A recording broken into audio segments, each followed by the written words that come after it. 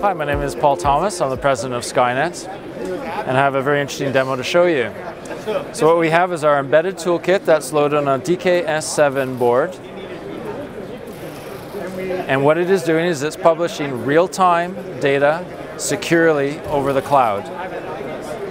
We're able to do so in a way that behind a closed firewall and even reverse proxy, we're able to push a one-way connection established to a cloud that yet provides a bi-directional data stream for not just monitoring but closed-loop control. A true industrial IoT application. So let me just show you quickly the demo here. We have the ETK running on a DK-S7 board. It's connected to an AT&T wireless gateway, so 4G connection, and it's publishing data securely to SkyHub, our cloud-based service.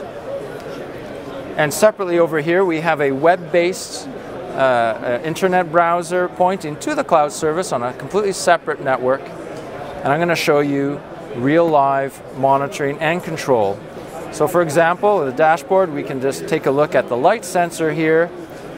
And as I block the light in the sensor, you see it dims and brightens in real time.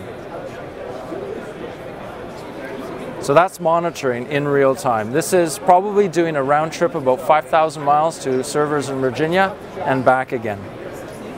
Now I can take a look, for example, at the LED bank here, and you can see that this LED bank is also represented remotely, but we can also control it remotely here. If I grab the slider and down and up, you see minimal propagation delay, essentially microseconds above the network latency. In a nutshell, I've shown you remote monitoring and control of an industrial IoT application embedded on the Synergy S7 chip.